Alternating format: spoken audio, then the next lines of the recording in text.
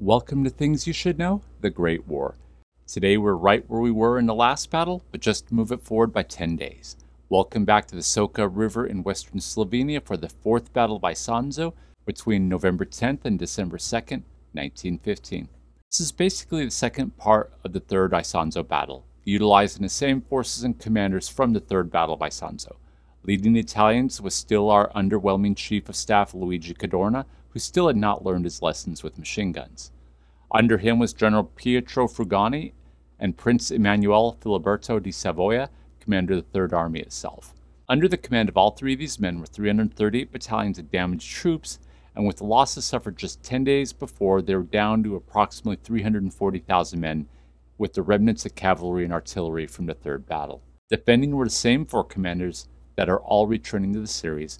The overall commander was our returning top Austrian, Archduke Friedrich Duke of Tuscan, followed by Franz Xaver Joseph Conrad von Hotzendorf, Archduke Eugene Ferdinand Pius Bernhard Felix Maria of Austria-Tuscan, and last but never least was the Lion of Isonzo, Svetozar Borovic von Bonya ni Borojevic. Under command of these men were the surviving soldiers, been reduced to approximately 180,000 men from the original 220,000. The winner today is a surprise victory by the Italian army. The battle, that started November 10th, was once again a push by the Italians to cross the whole plateau. The change in their attack came in the concentration of Italian forces sent to Gorizia. The Italian Second Army pushed hard and with more forces this time, surprising everyone by not just capturing Gorizia, but also the hilly area around Oslavia and San Floriano del Collio. Meanwhile, the Italian Third Army was tasked with taking the remaining stretch of plateau and was unsuccessful with heavy losses. And they continued this until the end of November when Tolman, a targeted bridge crossing, ended up being heavily bombed by both sides, rendered useless.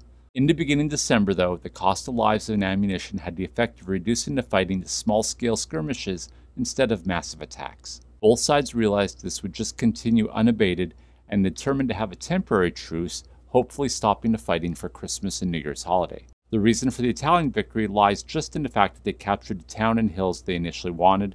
Meanwhile, the Austro-Hungarian commanders were stressed by the losses of men and asked their allies, the Imperial German Empire, for reinforcements. No one was sure if Germany would help directly because they were not officially at war with Italy yet. However, they requested anyways and would receive a gift in reinforcements during the 11th Battle of Isonzo. You heard that right. There's at least 11 battles, meaning we'll have fun of going over at least 7 more battles for this little campaign. The overall casualties for the Italians were 49,500. This included at least 7,500 dead. The Austro-Hungarians paid heavily as well, with 32,100 or more casualties, including at least 4,000 dead. Join us again next time on Things You Should Know, the Great War.